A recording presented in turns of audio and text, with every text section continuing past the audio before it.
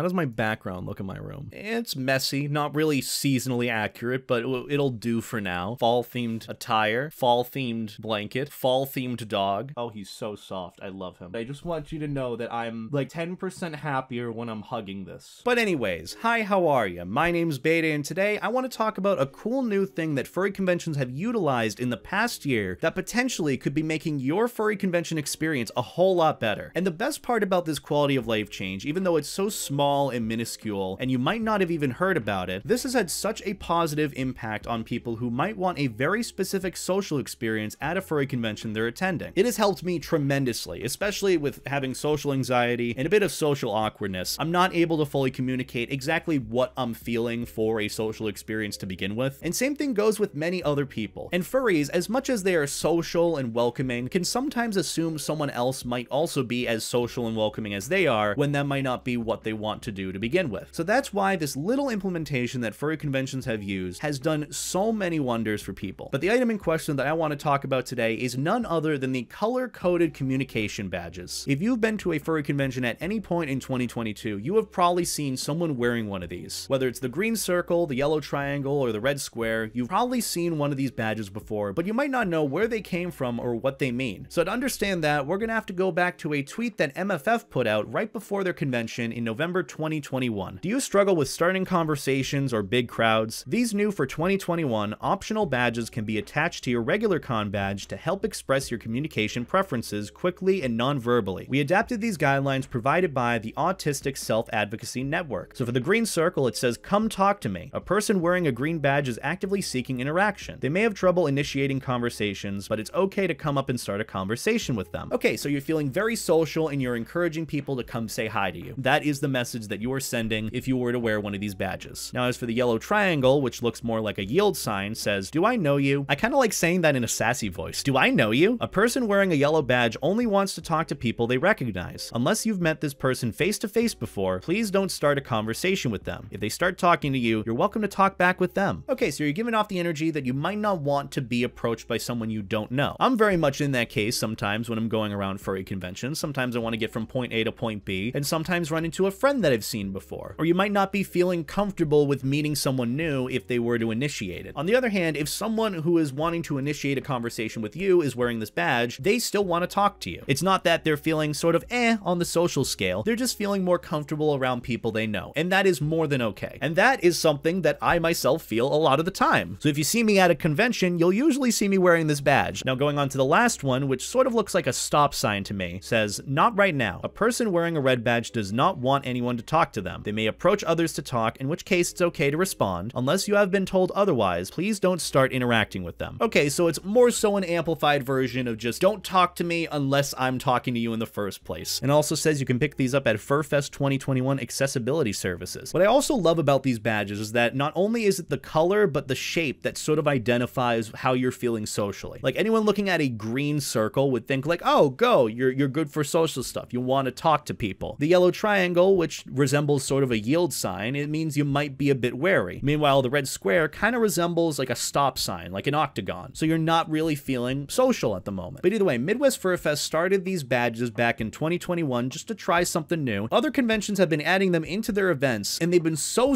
useful. Also, apparently there was some drama revolving around these badges back when they were first revealed. I also saw some people commenting saying, oh, why would you need one of these badges if you're going to a social furry convention? Even if you might not use these badges specifically, it might help you understand others who might want a specific social situation happen. Like if I see someone going around with the yellow communication badge, you know, if I don't know them, I probably won't initiate a conversation with them just out of their own comfortability. I've gone around cons wearing these badges and they've been lifesavers for me, let me tell you. During the day, I'll wear one of these green badges, but later at night, I'll either wear the yellow or the red one, mainly because I'm either inebriated or zooted, or I'm just trying to spend time with friends. And the funny thing is this became a trend for other furry conventions to pick up in the future. I can't remember which con this came from, but I know that this is very different from the MFF one because instead of the "do I know you?"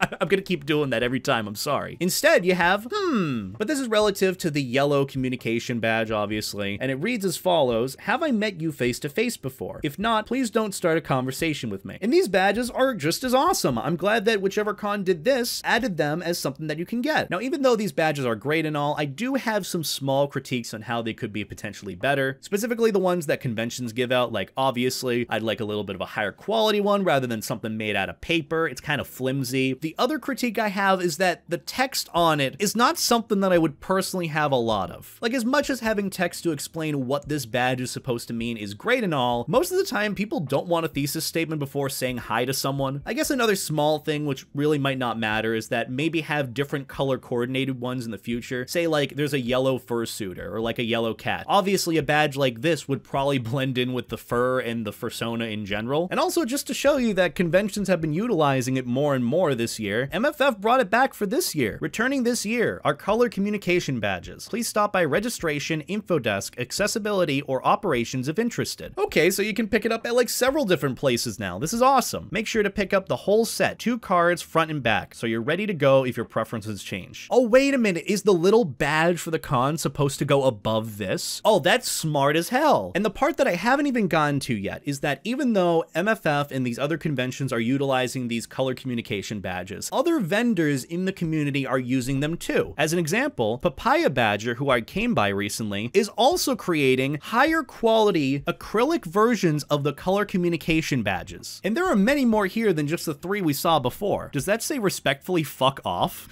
That is awesome. I want that badge now. But yeah, Papaya Badger, they came up on my timeline recently, and I saw these badges that they were putting together. I'm like, holy shit, is this 3D printed? No, it's not, because it has a shiny material on the exterior, and that's what made me think, this is laser cut acrylic. My inner engineer is thriving right now. I want to be right for once. But either way, I saw these badges making their rounds on Twitter, and I was impressed. I had to do a video on this and highlight what Papaya Badger is doing here, which I think they have plenty more on their website. Yeah, so if you go to the papayabadger.com, you'll see plenty here that you can actually order. I know they're going to be selling at Further Confusion, which is the next furry convention that I will be at, by the way, FC 2023, but they'll be there as well, and I think they'll probably be selling a bunch of these. But let me go over a bunch of them, because I'm sure they have more than what we saw in that picture. Ask before hugs, please be patient with me, social anxiety, be patient. Yes hugs, please hug me or hug gently. Ask before hugs, no hugs, please don't touch me, so you got different options for that. Hearing impaired and low visibility, this would be great for me in fursuit, because I can't see much in my German Shepherd fursuit, and I also can't hear much in general. Sometimes you have silent suitors, that works too. You have deaf consent badge, role play, leave me alone please, do not interact. So it's a bit more stern than the last couple of badges, like, hey, not feeling social at the moment, but it still gets the point across. And then you have the pictures one, not right now, I'm on break for, you know, people wanting to suit around and not be getting pictures. Now that's what I call anxiety.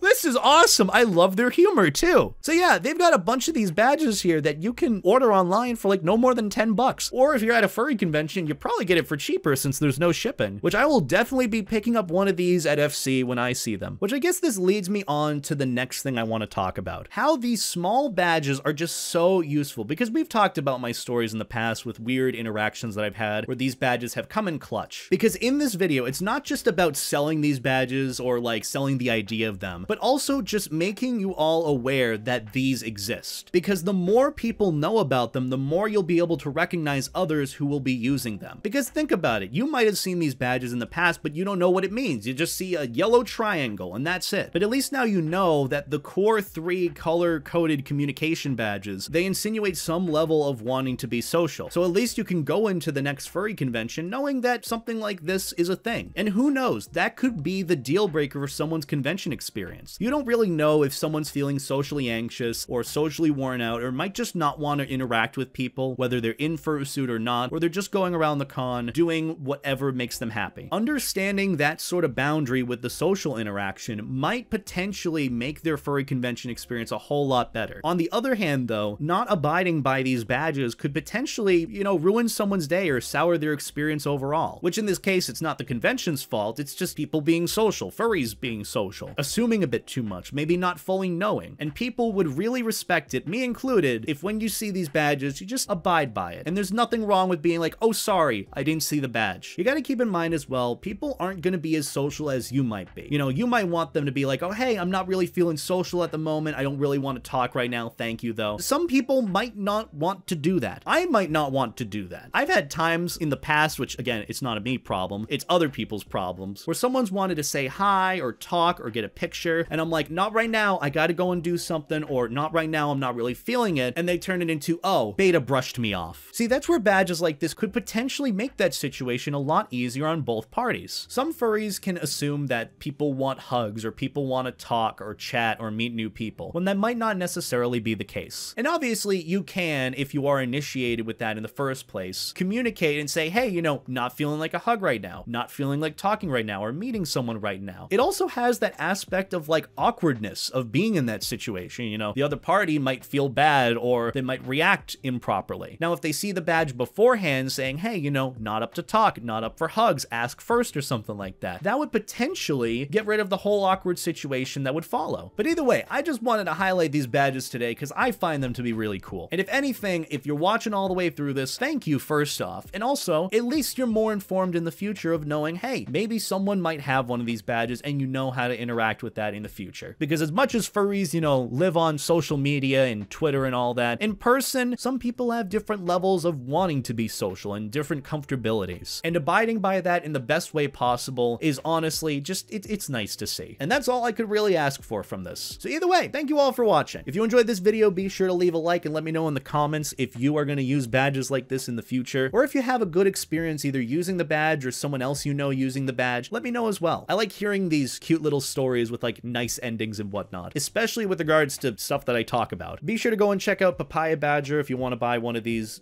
badges. I'm not sponsored by them in any way. I'm just promoting something that I find to be neat and useful. If you also want to support more of these videos in the future, be sure to check out my Patreon. Link will be in the description. I'm trying to add some new tiers and rewards to that, so any suggestions that I could get for that is also appreciated. But yeah, if you want to support me on Patreon, it would mean the world to me. But that about does it for me. Hope you all have a wonderful day, and as always, stay life jacket. Take care.